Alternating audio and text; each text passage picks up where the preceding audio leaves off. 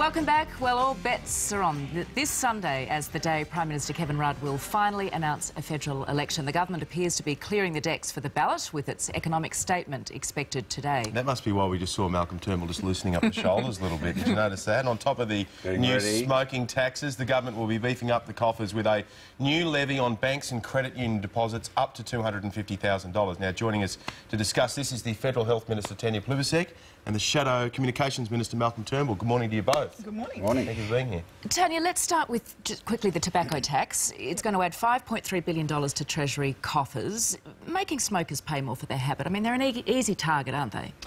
Well, we know that smoking kills 15,000 Australians every year. We know that the single most effective thing we can do to reduce smoking rates is to put up the price. When the price went up in 2010, we saw an 11% drop in the volume of tobacco sold in Australia. And we know that the most price-sensitive people are young people, kids, teenagers. If we can prevent teenagers taking up smoking, and if we can reduce the amount that existing smokers are smoking, that's a great health benefit for our community. It's adding about $5 to a packet. Will the Coalition continue this policy? Well, we'll respond to the whole package when it's announced, but the reality is that while it will have the health benefits that Tanya mentioned, there's no doubt you put the price up on cigarettes and fewer people smoke, but let's face it, the reason the government's doing it is not because it's concerned about people's health, it's doing it because it needs the money, because it has been spending and borrowing too much. So this is all about filling the budget black hole that has been created by Labor's own extravagance. Well, Malcolm, a lot of your colleagues have said that they're not in favour. Joe Hockey's been very equivocal about this, and frankly, I think it's because the Liberal Party keeps taking tobacco donations that we can't get a clear message from your colleagues. I know you support it. You said in 2009 that we should put up tobacco excise for health reasons. Yeah, no, let's just be clear. I mean, I'm not saying that we're going to support or not support this particular increase, but I'm not going to sit here and be disingenuous. I mean, the fact is,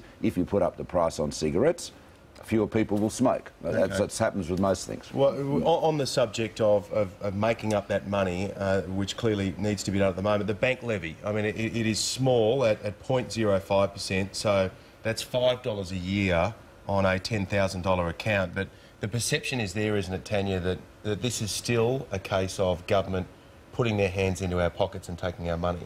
Well, I think there'll be more details about this over the next few days, but the IMF and other banking institutions have said it's important that we have a strong banking system and that this was a gap in our banking system.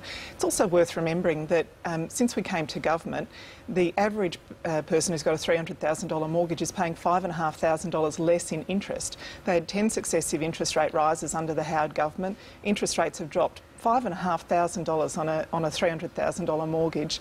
If you're talking about a small impost like that to secure our banking system, that's probably a good investment.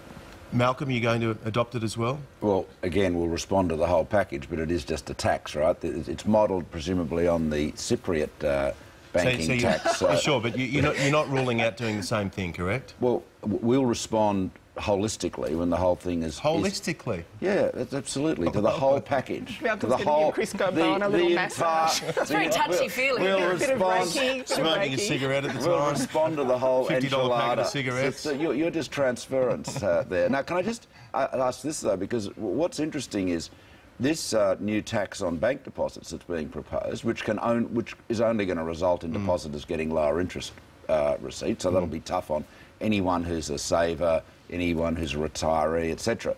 But it's being talked about as though it is somehow or other to fund the deposit guarantee, but if it's going to fund the deposit guarantee, it should be going into a separate escrow fund and not be part of the government's revenues that it can use for all of its other expenditures. Okay. But it seems to me to be just, apparently, just another tax. We do need to move to the election date because there are plenty of journalists sitting around at the moment in Canberra hanging off your words, wondering when it's going to happen, let alone the rest of us who are trying to plan our lives. And Tanya and I know. Put us out of our misery.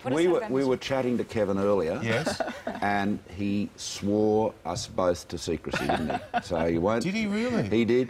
He said, Tanya, Malcolm, I know you're going on the show, but you cannot tell was he Ben and Georgie and when the election was. he was sort of just whatever, zip, Whenever. fair suck. Whatever. When is it fair happening? suck of the Come on, Savoy, Tanya. whatever. I think it'll be don't this know. Sunday. He'll go and do it this. He'll go to Yarralumla on Sunday, won't he? I don't know. Yeah. Tanya. Would that suit you? Have you worked out your plans? I'm ready to go now. Okay. Absolutely. Got nothing else on Yeah. September We are 7th? so over it, Ben. No. I think the whole nation is over it. The best thing Kevin Rudd can do is call the election. And we've just got to get on with it and let the people decide. Well, I'm not ready for that reason. I'm ready because I love campaigning, and I think that we've got a really good story to tell You've about got one Labor's of the success safest in seats in government. Australia. No wonder you love campaigning. We'll let you argue this offset. And let me show you this. Thank you so much for your Thanks time. for Tanya coming in this Plibersek week. and Malcolm Turnbull in the house. Just watch this, because there is a bear bike rider from Brisbane who has just hit the big time. You're going to love this bloke. It's in the buzz, Tanya and Malcolm. Right after the break, you're watching Today around Australia. I'd like to see how he'd look, how many goosebumps he'd have if he was doing that in Hobart. I wish you